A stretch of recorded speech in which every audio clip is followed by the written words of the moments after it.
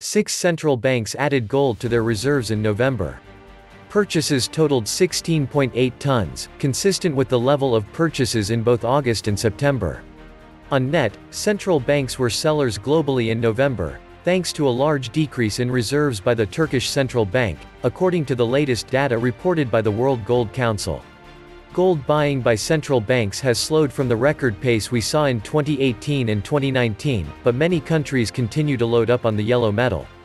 The biggest gold buyer in November was Uzbekistan. The Uzbek central bank added 8.4 tons of gold to its reserves, matching its purchases in both September and October. The Uzbek central bank has been extremely active in the gold market in recent months. It sold 32 tons of gold in August as the country ramped up gold exports to generate additional income to cope with the COVID-19 pandemic. Qatar, 3.1 tons, and India, 2.8 tons, were the other two big buyers in November. Qatar has added to its gold reserves in each of the last 6 months. In August, there were reports that the board of the Reserve Bank of India, RBI, was considering significantly raising its gold reserves.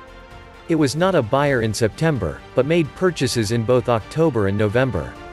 Other buyers in November include the Euro area 0.1 ton, Kazakhstan 1.7 tons, Malta 0.1 tons, Ukraine 0.6 ton. Turkey recorded a 20.9 ton drop in its gold reserves.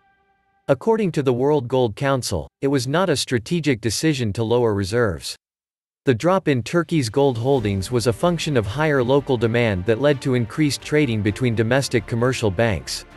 Mongolia was also a seller in November, lowering its reserves by 2.4 tons. Two big players have been absent from the gold market in recent months.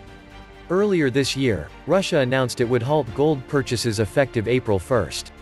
Up to that point, it was the world's leading gold purchaser. The Central Bank of Russia bought gold every month from March 2015. According to Bloomberg, Russia spent more than $40 billion building a war chest of gold over the past 5 years, making it the world's biggest buyer. In February 2018, Russia passed China to become the world's 5th largest gold-holding country. Despite halting purchases last spring, for the first time ever, Russia holds more gold than US dollars thanks to surging gold prices. The People's Bank of China has not reported any gold purchases in 12 months. It's not uncommon for China to go silent and then suddenly announce a large increase in reserves. The Chinese government has hinted that it might shed more US treasuries from its reserve holdings. It would come as no shock if the Chinese replaced US debt with gold. After record years in 2018 and 2019, central bank gold buying has slowed this year, although it remains strong. Through the first half of 2020, central bank net purchases of gold totaled about 233 tons. That was 39% lower year-on-year. The lower rate of purchases in 2020 was expected given the strength of central bank buying both in 2018 and 2019. The economic chaos caused by the coronavirus pandemic has also impacted the market. Central bank demand came in at 650.3 tons last year. That was the second highest level of annual purchases for 50 years, just slightly below the 2018 net purchases of 656.2 tons. According to the WGC, 2018 marked the highest level of annual net central bank gold purchases since the suspension of dollar convertibility into gold in 1971, and the second highest annual total on record.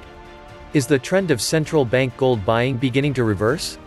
The World Gold Council doesn't think so. We do not believe that central banks have shifted their mindset towards gold. Gold's performance in 2020, plus 25%, boosted reserve portfolios when it was needed.